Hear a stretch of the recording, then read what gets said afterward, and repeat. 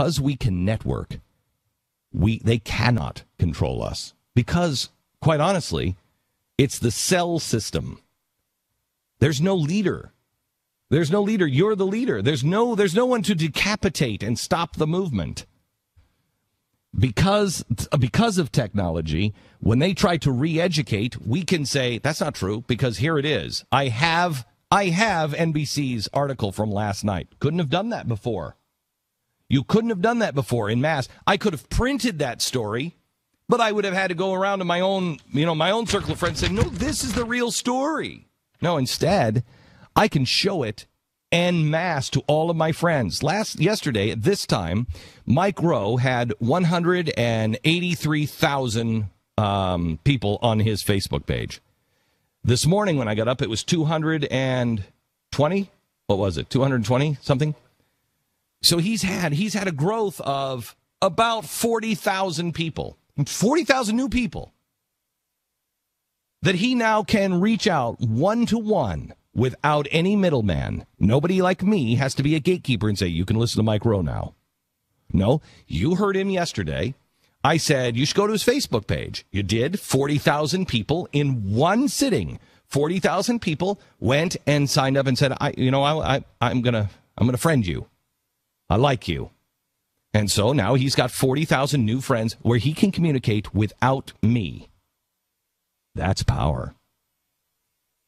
Tell me any time in American history or world history where that has been able to be done again. We can inform that you are being re-educated, and we can give the truth.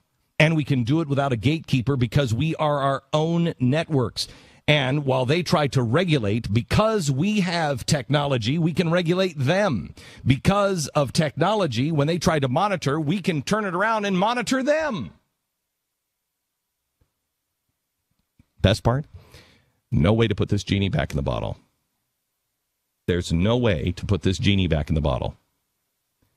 Unless you have an EMP and destroy all technology, because they'd have to kill 500 million of us. Because the internet itself was based around the individual. It was based on. There's no central bank. There's no gatekeeper. And so you need to take down the entire thing. But that's why the central banks have all coordinated, and they're bringing all of us down at the same time. Because you cannot have the United States of America with the way we are, the entrepreneurs and everything else. You can't have us. Remember what they tried to do in Egypt. What did they try to do? What did they do in Iran? Shut down the internet. Shut it down. Once you shut it down in Egypt, it was over in Egypt. Because people were saying, look at what they're doing. We're not putting up with this. And it was a signal. These people are out of control. So that's what's happening. And again, freedom is always a new idea because freedom is based on the individual. And so whether it was the founders that put together this old dusty constitution that's irrelevant, and so great, let's come up with another one that frees man even more. What is the new idea then? I know the principle is freedom. How can we free even more people than we freed 200 years ago? And here's the great news. We don't have slaves to deal with.